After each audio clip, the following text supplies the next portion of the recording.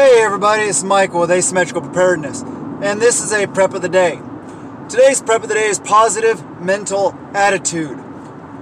I talk all the time about how your brain is the most powerful tool on preparedness. That's true.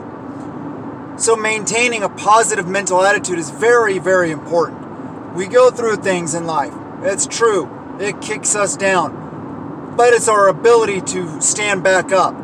It's not about how many times we get kicked down, it's about how many times we stand back up. And maintaining a positive mental attitude, knowing that no matter what life throws at us, we can get through it. With His help, positive mental attitude, good people around us, we can get through anything.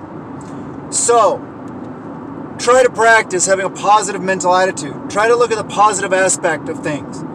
Things may not appear to be positive at first. You may find out later on that it actually is a good thing. That it is positive. Trust in Him and do your part.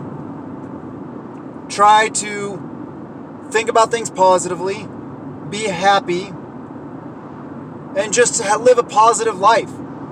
If you try these things, you will be happier, no matter what you're going through.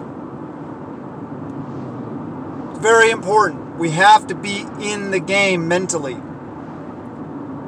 And if you are working on and trying to maintain a positive mental attitude, you have a much higher likelihood of staying in the game and being there for those around you, for being a strong individual and being successful.